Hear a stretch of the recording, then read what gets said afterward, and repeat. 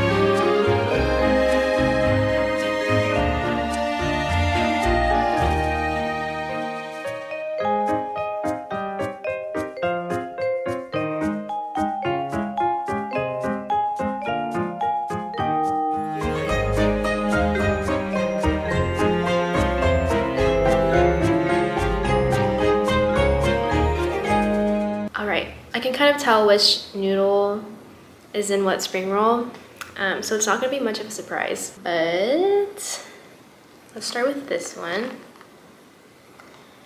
I think this one is the Indomie one.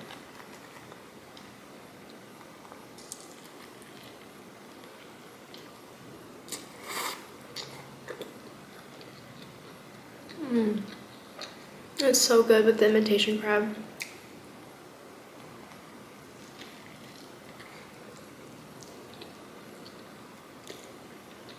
Oh, and it's nice and spicy too.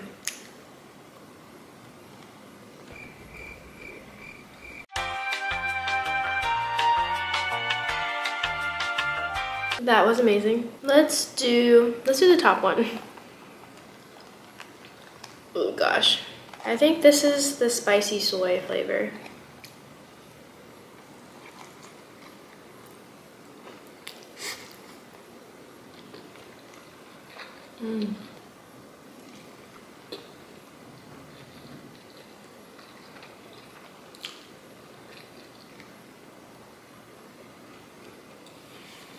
I'm gonna try that hack where you put cheese inside the spring roll and then you fry it and the cheese becomes melty. That'd be so yummy. I'm really scared to try the plain one, mainly because I know it's not gonna taste that good because it doesn't have any seasoning. But let's eat it anyways.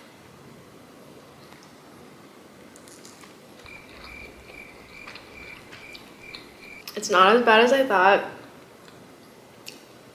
but it kind of just tastes like nothing. But the crab and the seaweed helps.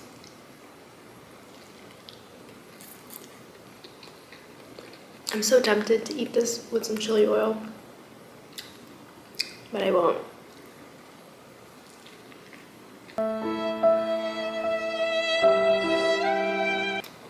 You how you are, you just have to say that you're fine.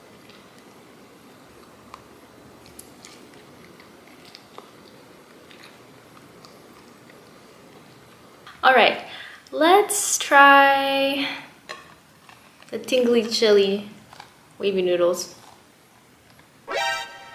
Oh, actually, so my last little bits of instant noodles that I had, the Indomie and the two momofuku noodle flavors, I decided to mix it all into one spring roll. And this is it. So let's see how all the flavors taste together.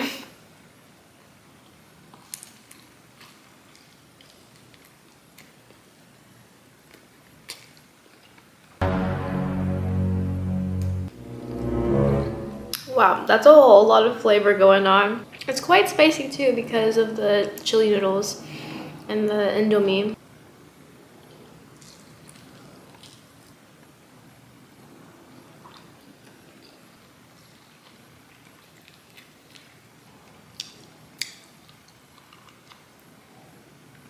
That was an experience. Would I mix all 3 flavors again? Probably not. I think it's better to just enjoy each flavor by itself. We got the tingly chili wavy noodles.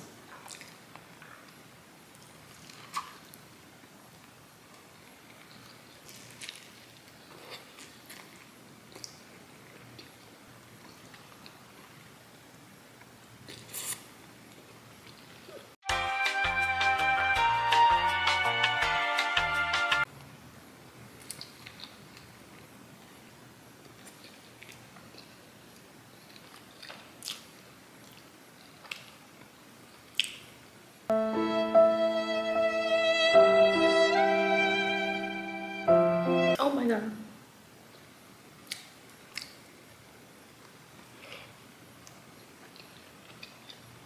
If you notice the angle of the camera keeps changing, that's because my battery keeps dying. So it's taking me like an hour to eat these spring rolls because I keep having to wait for my camera to finish charging.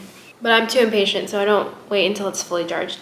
Anyways, our last 4 spring rolls are the 4 flavors. So I'm gonna start with the plain one just to get it out of the way.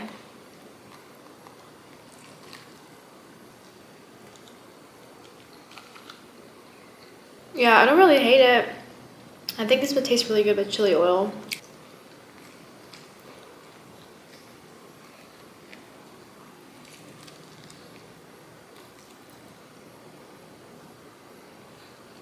The imitation crab gives the spring roll a hint of sweetness, which is great because these noodles do not have any seasoning.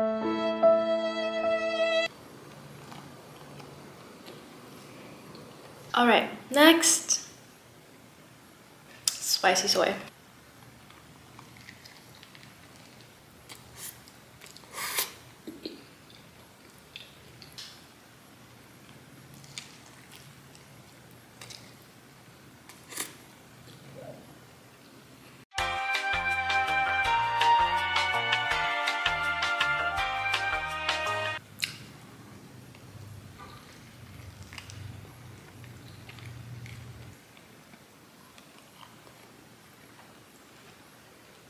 I really like the spicy soy noodles as a spring roll. It was quite delicious. Okay, so I have the Indomie left and the chili noodles.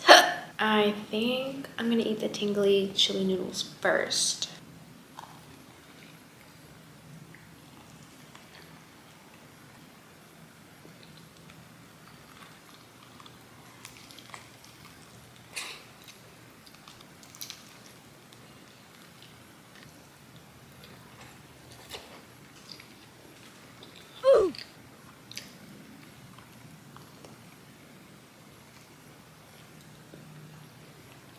My camera died again.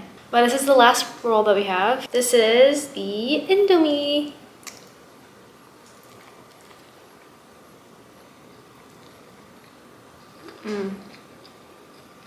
Out of all 4 flavors that I used, I think the Indomie tastes the best as a spring roll.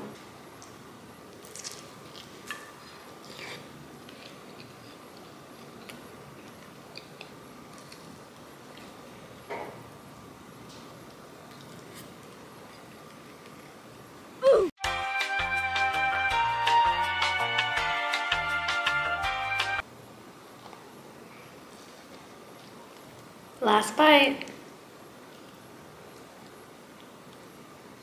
And with that, everything is gone. I definitely didn't use all the noodles that I cooked. I have some left over. I just thought it'd be way too many spring rolls for me to eat if I used all the noodles I cooked. Final thoughts. Surprisingly, I didn't really like the tingly chili noodles in the spring roll. I think it's just because the noodles were thicker and wider than the other noodles. I feel like thinner noodles taste better as a spring roll, but that's just my opinion. The imitation crab and the seaweed, absolutely delicious in the spring rolls, and I definitely got my spring roll craving out of the way. Anyways, thank you so much for watching. I hope you enjoyed. Let me know if you've ever made spring rolls using your favorite instant noodles.